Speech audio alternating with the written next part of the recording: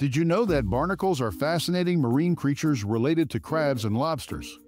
These unique animals attach themselves to various surfaces, from rocky shores to the hulls of ships and even whales. They possess a hard, protective shell made of calcium plates. Their bodies are soft and vulnerable, so the shell is essential for survival. While many have a conical shape, some species develop elongated shells resembling goosenecks. To feed, they use feathery appendages called cirri to filter tiny organisms from the water. Barnacles start life as drifting larvae before transforming into their adult form.